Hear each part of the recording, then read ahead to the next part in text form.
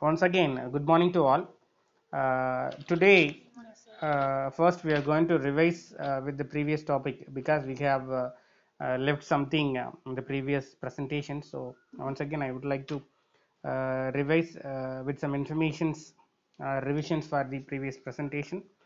And then today we are going to discuss on a topic. The topic for today's class is environment division and data division. So though these two divisions are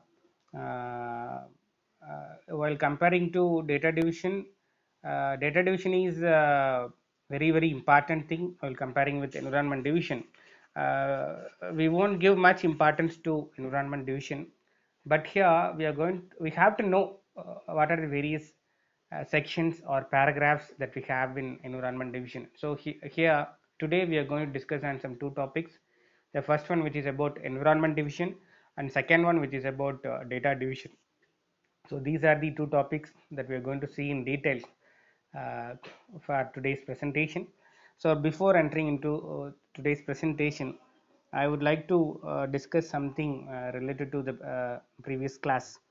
uh, so here in previous class we discussed about picture class. Okay, so picture class is nothing but which used to give some informations, or which used to show the attributes of elementary data item. So whatever the elementary data item that you're going to use to your program, to all those elementary data item, we have some attributes. Those attributes will be shown while declaring or while defining your elementary data item in under your data division. So basically you have data division. So under data division you will have working storage section. So under working storage section only we are going to use this picture class. So this picture class, which consists of some general format as picture is data name or data item name, and then you will have those code characters. So this is going to be the general format. So you have few things over here. The first, you will have level number. We will discuss about these level numbers in the upcoming classes. So first you will have level number, and then you will have this picture, the word picture or PIC, and then is, and then you will have data item name, and then you will have the code character. So this is going to be the overall structure of how we have to use the picture class. So picture class, which used to give them a complete picture of elementary data item.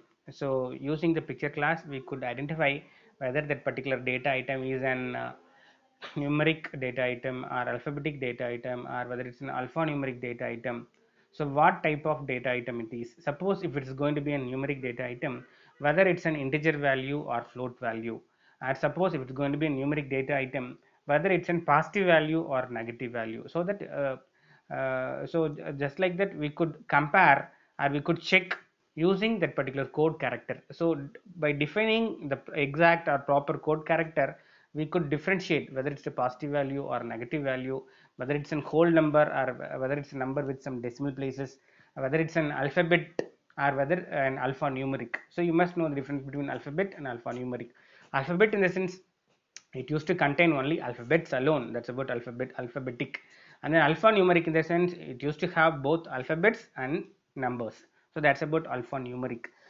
So these are some classes that we have, actually numeric classes, and then alphabetic, and then alphanumeric. So these are some classes that we have related to picture class.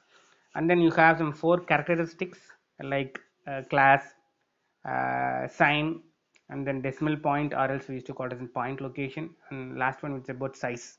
So these are the four important characteristics that we have related to picture class.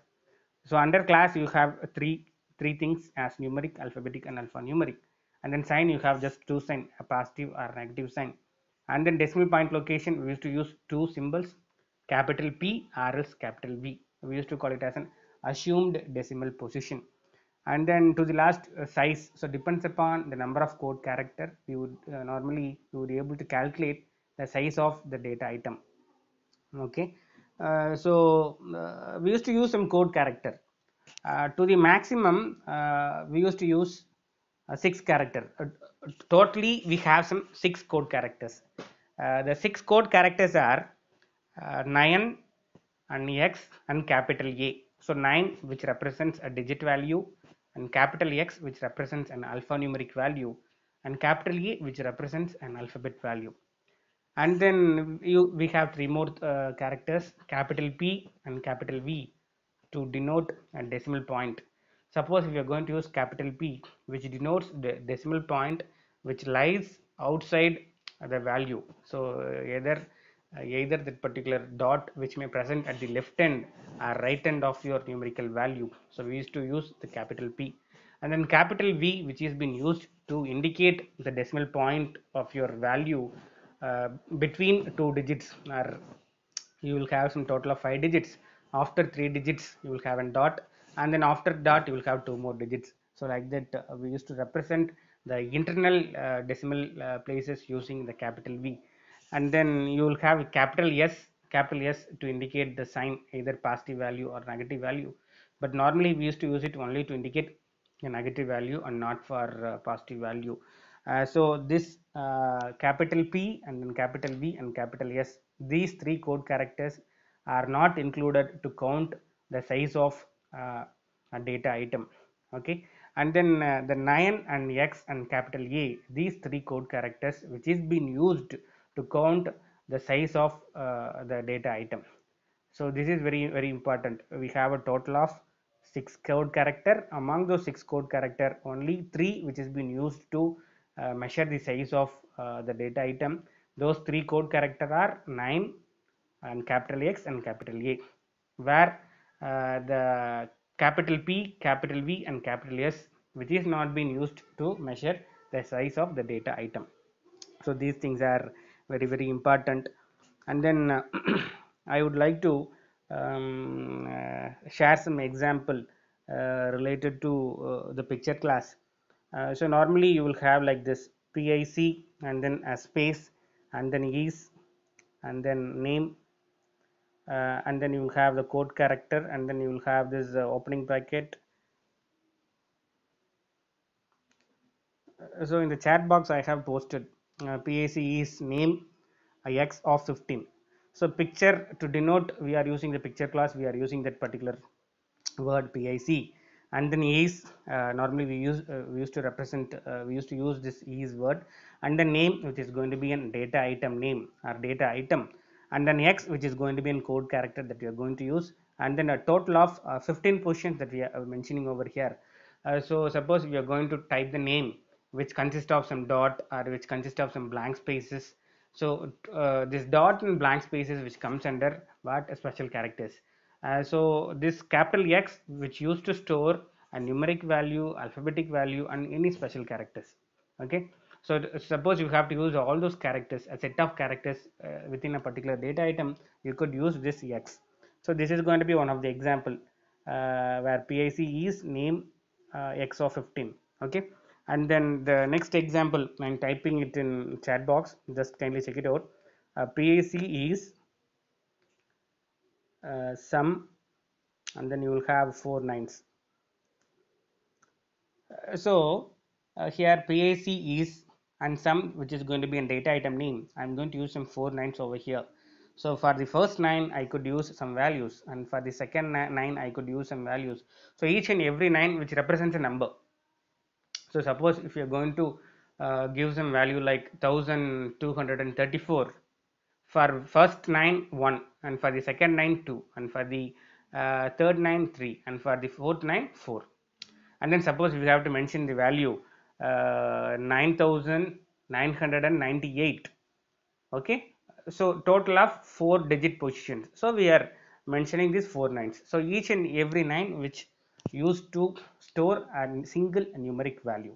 Okay, so that's about these 9s. So 9 which is being used to represent a storing of numeric value. So actually these are positions. Actually 9 which represents, we are going to use a numeric value, and this 4 9 which represents positions. So how many number of digit value that you could use to represent this, we are using this example. And then next one, PIC is TOT, then hyphen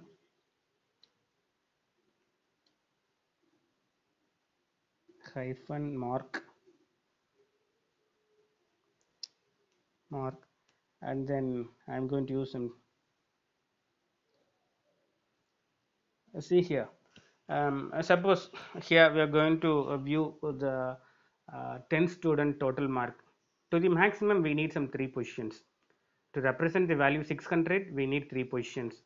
So first line which holds the value 6, and the second line which holds the value 0, and third line which holds the value one more 0. So totally of 3 digits for each and every digit we are using the 9 as an representation to represent the numeric value. And suppose the total mark of a particular candidate is 495, the first 4 will stored in the first 9, and the second second digit is 9 which stored in the second 9, and third one 5 which stored in the third 9. So 495. So a total of 3 positions for each and every position which have been mentioned using those 3 nines.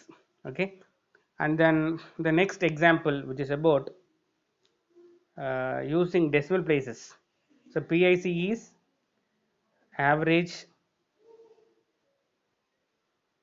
PIC is average mark space double nine V single nine.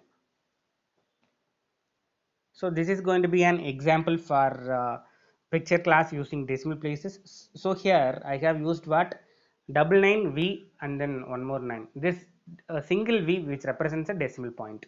Okay. So normally this single V which doesn't hold any memory positions in your computer memory.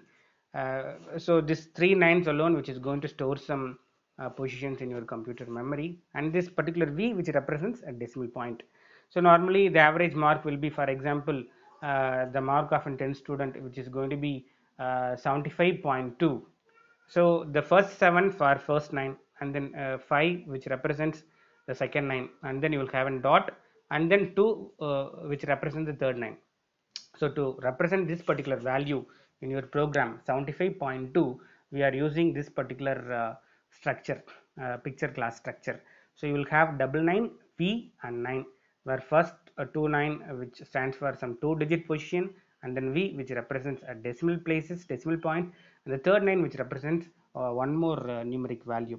Okay, and then the next one which is going to be an example for using a code character A. So here I am using this particular example. The example here is um,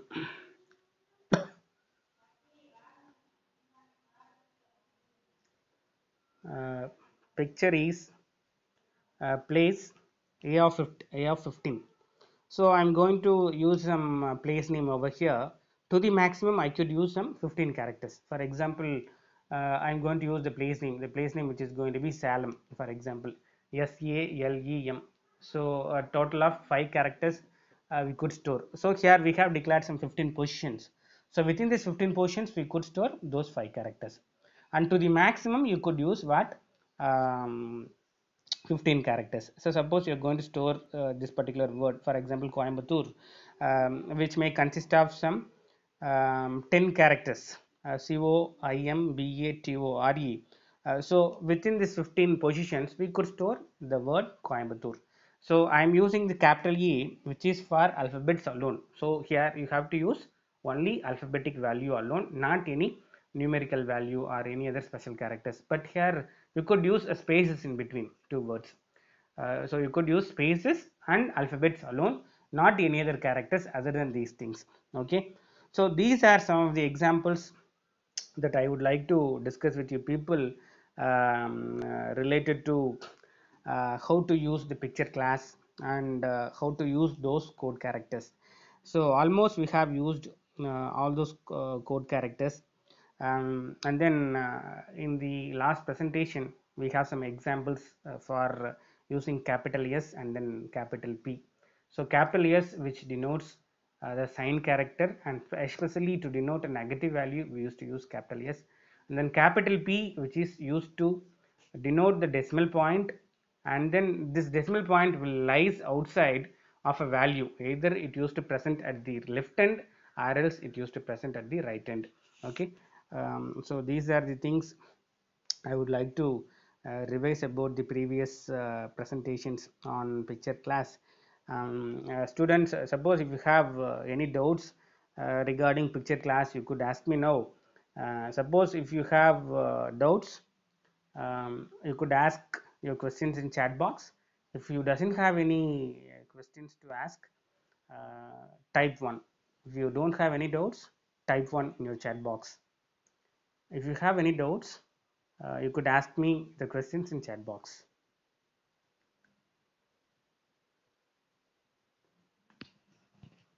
So students, kindly respond to me. If you have doubts, you could type it.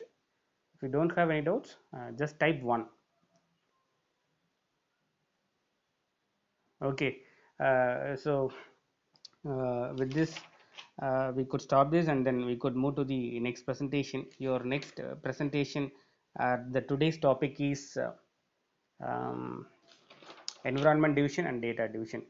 Um, Hari, would you please start presenting that particular slide?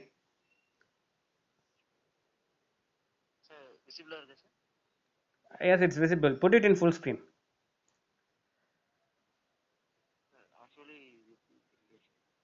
Uh, okay, it's okay, but um, are you presenting using a phone? Put it in landscape mode. Just that's it. That's it. That's it. Okay, it's okay now.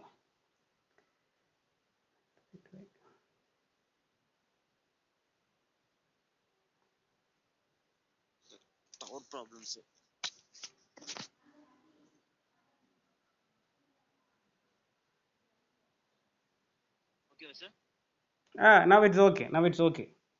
Now it is okay, ma. Okay. So today we are going to discuss about this particular topic, ma. Environment division, and to the last we are going to discuss about data division. Next slide. So this is going to be your first slide, which is about introduction. So here I will discuss some basic things about environment division and then data division. So you people know very well, students, you have some 4 divisions actually. So the 4 divisions are identification, and second one is environment, and third one which is about data, and fourth one which is about procedure division. Among these divisions, normally in a program we used to use 3 divisions alone. Mostly we used to use 3 divisions. The 3 divisions are identification, and then data division, and then procedure division. Sometimes for optional purposes or for documentation purposes, we used to use this second division. The second division is environment division. So with this division we could get a knowledge, or we could get an idea as what are the various computers or peripherals that we are going to use uh, to do your program or to code your program. What are the additional devices that you are going to use? So to denote those things, we are using this environment. So environment in the sense, so where we are going to work, or where we are going to code, where we are going to program. So what is the environment that we are going to use to code your program? So all those informations will be described over here in this environment division. Almost all these paragraphs whatever that you have in this division, which is going to be an optional one and which is being used only for documentation purposes. Though we are not going to concentrate much on this environment division, we must know what are the various paragraphs and sections that we have in this environment division. So basically this is going to be the structure actually. So you will have divisions first, and next to divisions you will have some section names, and the next 2 sections you will have some paragraph names. So this is going to be the order of writing those divisions, sections and paragraph. So first you have to mention what is the division that you're going to use. So division is going to be the first one, and second one which is about sections. So whatever the sections that you're going to use in your program, those sections must be mentioned next to the division.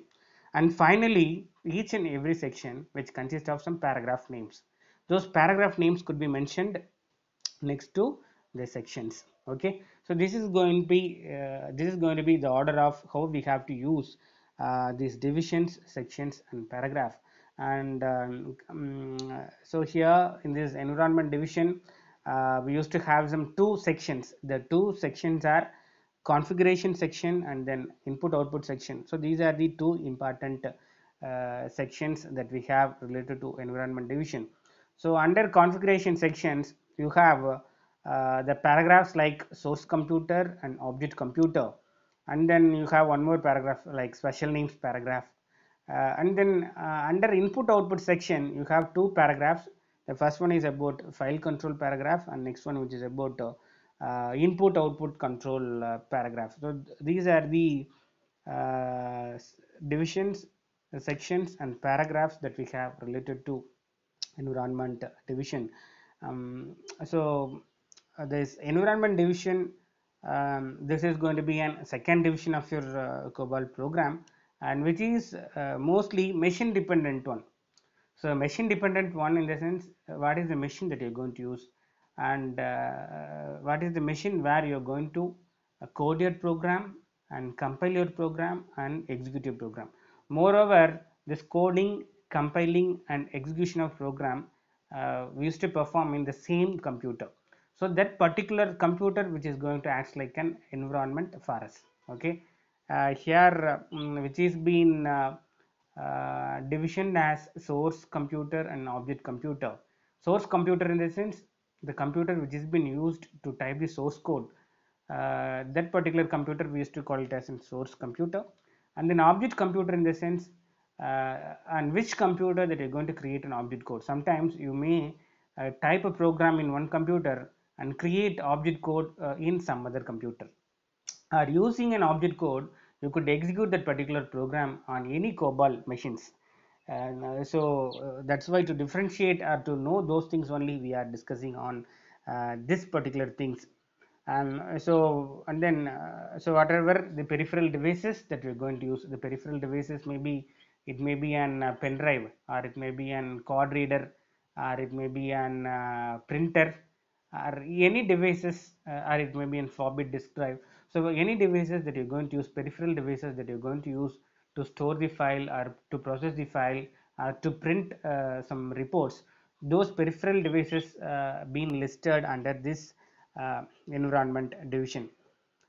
So here we have two sections as we discussed. We have first one which is about configuration section, and second one which is about input output section. So these are the two important sections that we have. And then so under configuration section we have two paragraphs as source computer, and then you will have a dot and then its entry. Its entry in the sense, what is the source computer name, and then next one object computer, a dot, what is the object computer name. Okay, and then special name paragraph is going to be an optional one, which used to give some information about what is the hardware devices that you're going to use over there. And then input output section, the first one paragraph that we have is file control paragraph, which used to list out what are the various files that you're going to use, and to store those files, what are the hardware devices that you're going to use. Those hardware devices name we used to call it as a mnemonic names actually. We used to use some names for the hardware devices. Those names we used to call it as a mnemonic name. Mnemonic in the sense MNEMONIC. Okay, mnemonic names. We used to call it as mnemonic names. And then input output control paragraph, which is to mention the data names that you're going to use for your files. So what are the files that you're going to use? So to those files we need some data items to store some values and process some values. So to denote those values we are going to use this input output control paragraph. So it's very simple. So this is going to be this first slide, which is going to be an important one, and which gives an overall picture about environment division. So we have environment division. Under this division we have two sections. The first section is configuration and second section is input output section. So under configuration section we have paragraphs. Paragraphs are source computer and its name, object computer and its name, and special names, any additional peripheral devices that you're going to use, that will be mentioned under special names. And under input output section, which is related specifically which is related to files. Okay, so what is the input file or what is the output file that you're going to use to your program. So normally you have some files, sometimes the same file which acts like an input file and output file, because using the same file we used to read the content and write the content, but sometimes we used to use two separate files. For input purposes we used to use the file name 1, and for output purposes we used to use some other files that's going to be file name 2. So we have two files, one which the first one which is going to act like an input, and second one which is going to act like an output file for us. So those things will be mentioned under this input output section. And the next one, the paragraphs whatever that we have, those things will be listed over this input output section. And then the next slide, ma. uh, okay. So this is going to be the second slide that we have over here. This one which is about configuration section. So this section which is going to give some overall specifications of the computer environment whatever that you're going to use for coding or compiling and for execution of your program. And then here we have some three paragraphs: source computer, object computer, and special names. Here we are going to discuss on the first two paragraphs alone, because special name which is going to be an optional one, and then we used to use it very rarely. And then here these two paragraphs, source computer and object computer, for this we have some general syntax as how we have to use this. So the source computer paragraph which specifies the name of the computer that you're going to use to compile the program, okay, or to edit the program. So this is going to be the paragraph name. And then this is going to be general format, source hyphen computer, and then you have to use dot, and then you have to leave a space, and then computer name, and then dot. So this is going to be the general format as how you have to define the source computer that you're going to use while coding your program. So we have some example. Suppose if the computer name is going to be IGL or ICL 1901 for compiling of your source program, and then this will be denoted as source hyphen computer dot a space ICL hyphen 1901, and then one more dot. So this is how you have to define your source computer. So what is the computer that you're going to use to edit your program and to compile your program? Next one, next paragraph which is about object computer. So object computer paragraph which describes the computer on which the program is executed. So where you're going to execute a program, so those execution environment will be listed here in this object computer paragraph. And this is going to be the syntax for to denote the object computer: object hyphen computer, and then you will have a dot, and then you will have the computer name. For example, suppose if it is going to be an same computer, you're going to mention it as ICL hyphen 1901. This is going to be the computer name. So where you're going to create the object code, or how we are going to execute this object code. So soon after compilation you will get the object code. Suppose if you tries to open that particular object code, and suppose you try to open that object code and view that object code, there will be some symbols alone, either in zeros or ones, or some more additional special characters or symbols will be there in the object code. There won't be any codes that whatever that you have typed. So the object code is very important. Suppose if you get some object code of any program or software, so using that particular object code we would be able to execute that particular program. So we don't need the coding at all, just with object code we would be able to execute that particular program. Okay, so the object code which is going to act like an the exe file which will be helpful to us to execute the program. Okay, so where we are going to execute or where we are going to run, so using that particular object code we would be able to run. So that particular computer we used to call it as an object computer. Okay, and then you have some more additional paragraphs under this configuration section.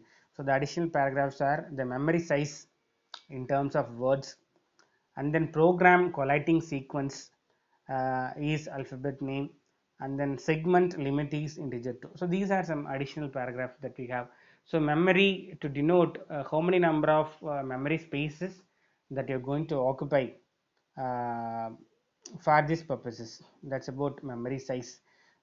So integer which used to hold some values, and how many number of words that you're going to use, so that will be described over memory size.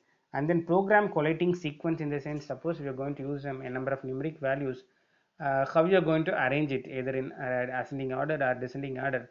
Suppose you are going to use an alphabetic value, how you are going to arrange it. Suppose either it's going to be in collating sequence, or either it's going to be in some order. So that will be described using this program collating sequence. And then segment limit, which is related to memory actually. So segment limit, in the sense, how many number of segments to the maximum that you could use. For example, to this particular program, suppose if you need some 5 segments, you have to use those 5 segments alone. So each and every segment which denotes memory boxes, whatever that we are going to, that we used to use to store the values, are to the values are the entire file that you have coded.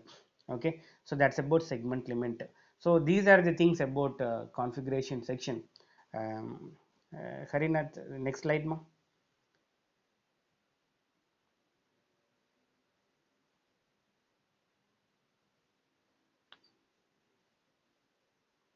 Move to next slide.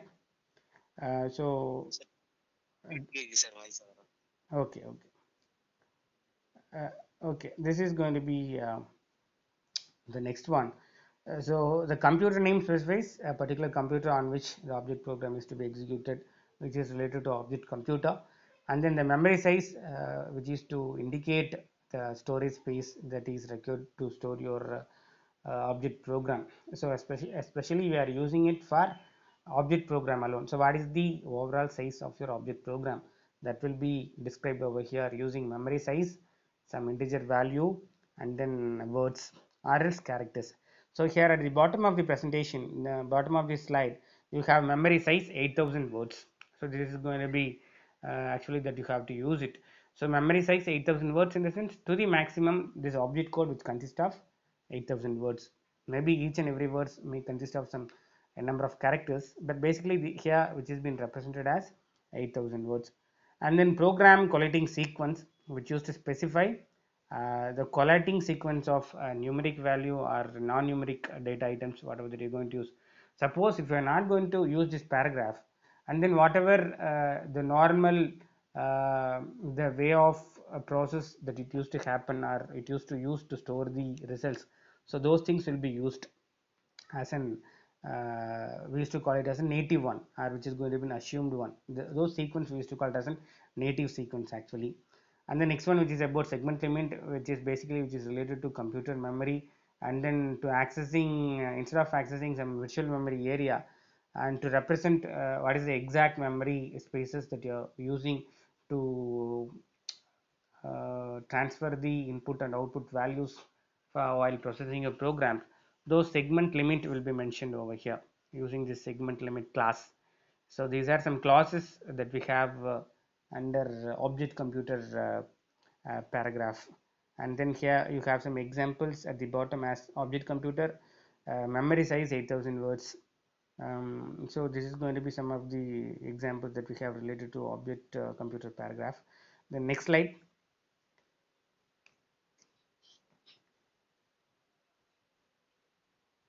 And then the next one, which is about input output section. So input output section, as we discussed, so what is the input file that we're going to use, and what is the output file that we're going to use while using files in your program. So normally files will be stored with the format, we used to call those format as an text format, txt format, or else we used to use the format dat. So while saving the file, we used to use these two extensions. The two extensions are .dat. Dat stands for data. Okay, in the word data, we are going to use the first 3 characters alone. Or else you could use .txt, which is a notepad format. And then both these format which will be opened using your notepad application. Okay, so the files here normally we used to process using your notepad application here. And then this particular section which used to give some information related to files, that whatever that you're going to use in your program. And then we have 2 paragraphs over here. The first one, which is about file control paragraph, and second one which is about input output control paragraph. So file control paragraph, which is which will describe about what are the various files that you're going to use and what are the various devices that is being used to store and process those files. Those details will be described over file control paragraph. And then input output control paragraph, which used to describe about what are the various data names or data items that we are going to use related to the files processing. So those data names will be listed under input output control paragraph. um, so these are the things that we have related to input output section, but basically this particular section is an optional one in most of the computers, so which is not a mandatory one. Either you could mention or you could avoid it. So normally this is going to be an optional one, but suppose you are going to use the files, surely you have to mention these things in your program. And then the next slide, ma.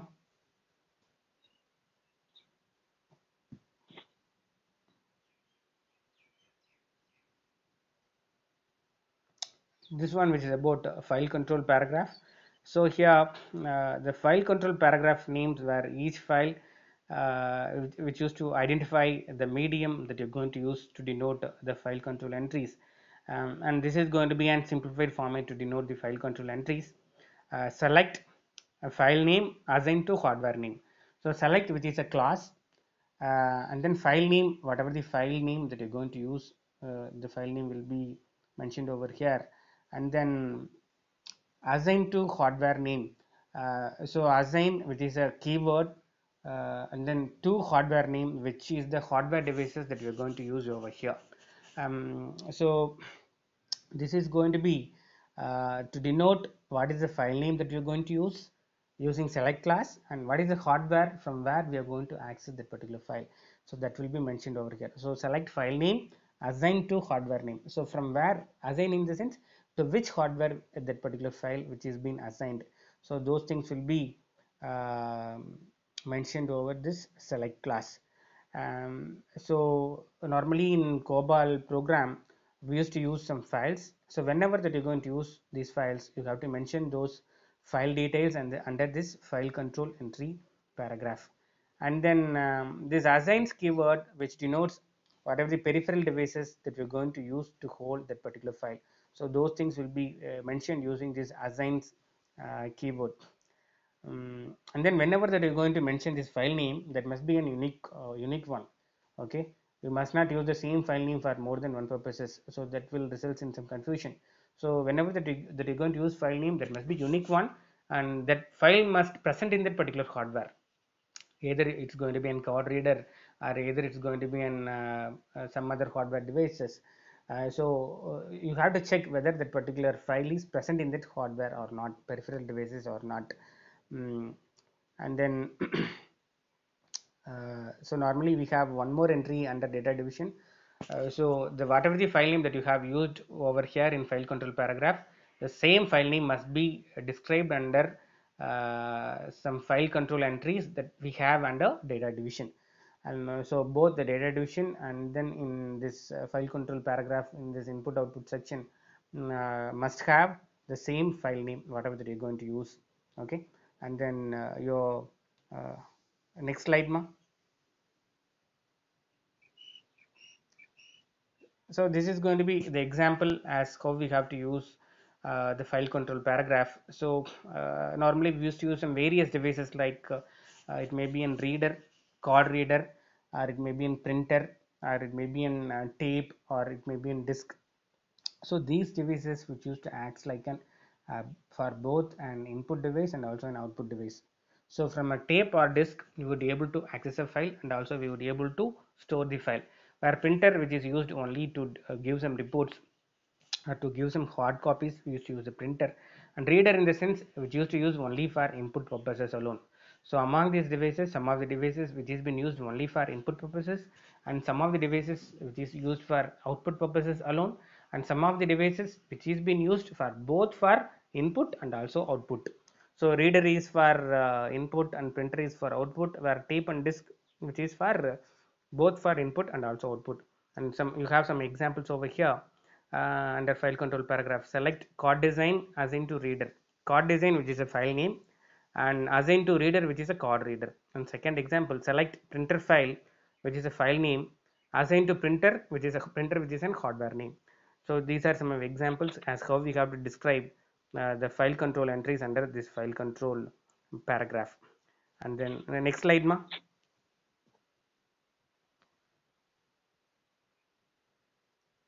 Next slide. Already we have discussed something related to data division. This is going to be like just a revision for your data division. So under data division, you have two more sections. The first section which is going to be the file section, and second one which is going to be working storage section. So under file section, so whatever the files that you're going to use, and whatever the file names or hardware names, and whatever the data names that you're going to use related to file sections, all those things will be described using this file section option. Next one, working storage section, which has been used only for specifically for internal purposes alone, for processing some input and to give some output to your program.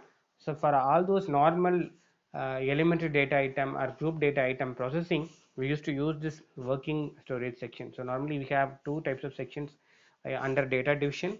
So data division, which is specially to denote or to describe or to define or declare whatever the data name that we're going to use in our program, all those data names will be described under this data division.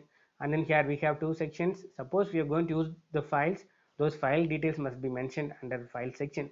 Suppose you are going to use a normal data names alone or data items alone, you could mention those data item under working storage section. So basically for storing some values, we used to define the data names using some picture classes and using some code character. We used to define the data names that we're going to use. So these are the things about data division. And then you have some more section like screen section, linkage section, report section. So all these sections which is going to be an optional one here under data division. Okay. The next slide.